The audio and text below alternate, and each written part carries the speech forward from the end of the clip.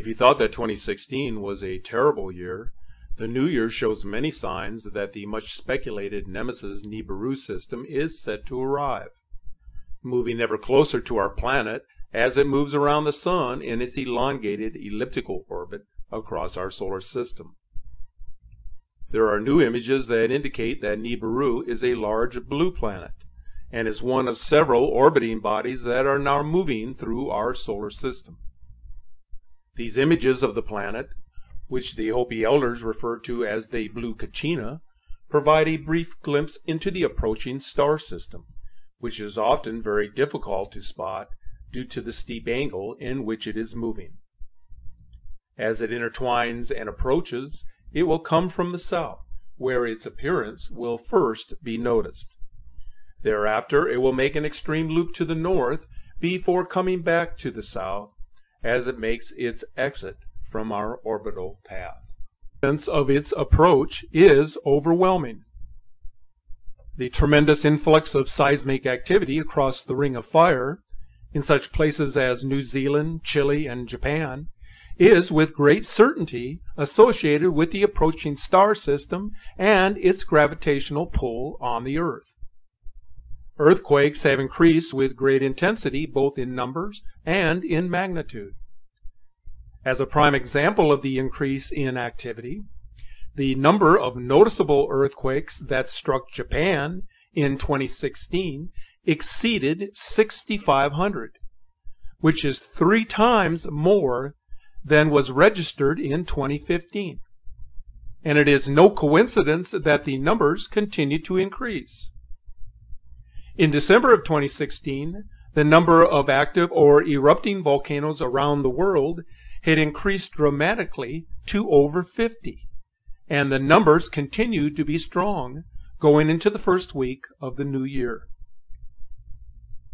Storm systems are multiplying both in the intensity and the size. Check out this incredible footage captured on December 24th from Lake Titicaca in Bolivia.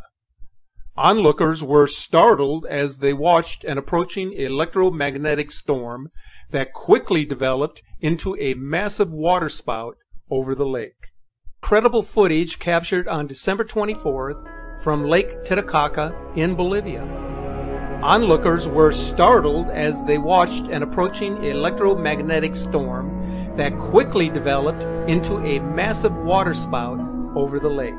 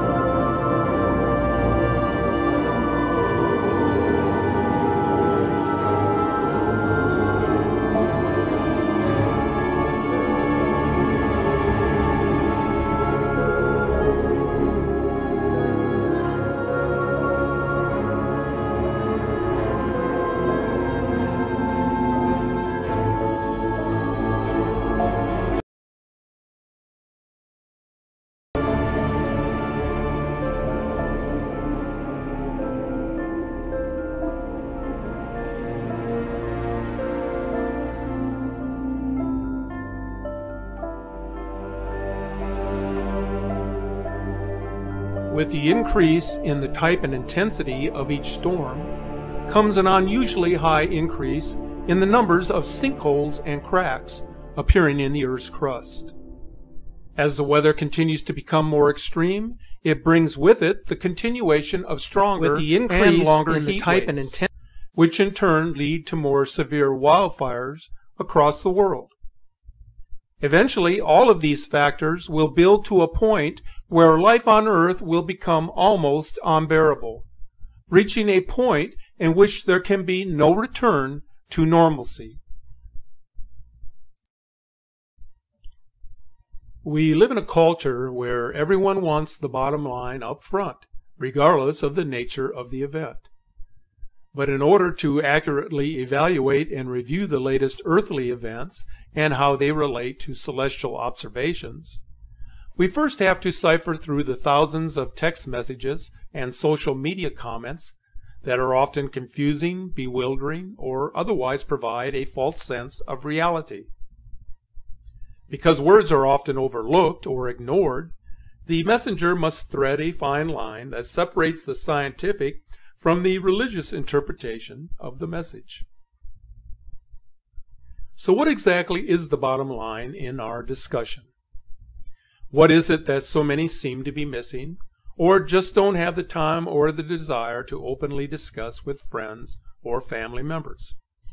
Can we or should we separate science from religion in an effort to seek the truth?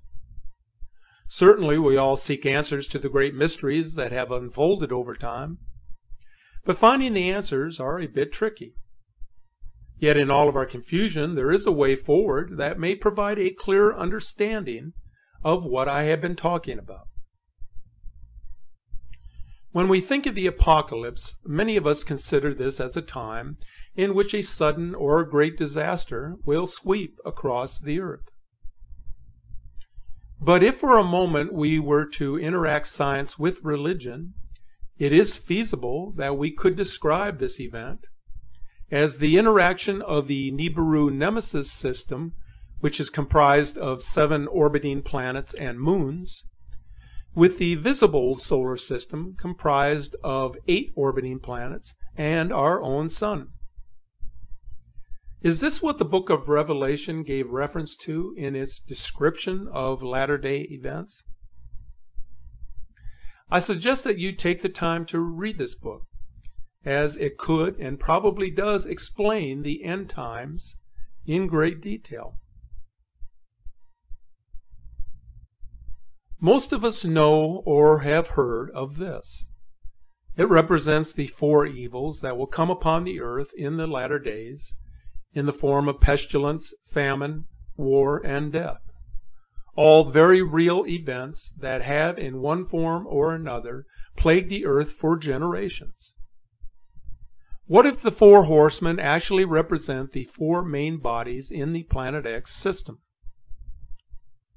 The tribulation starts shortly after those bodies align in orbit on the 4 sides of the earth.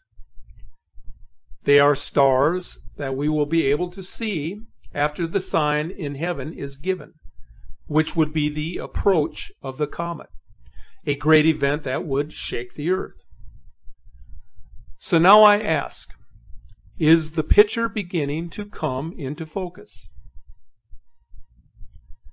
The governments of the world try to suppress the truth about these celestial events by making it look as if a great war had begun between nations. But the truth will eventually be known, which has nothing to do with a world war.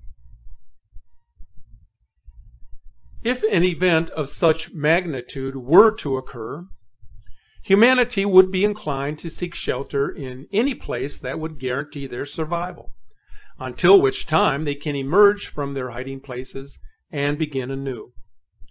Yes, this is all spoken of within the book of Revelation.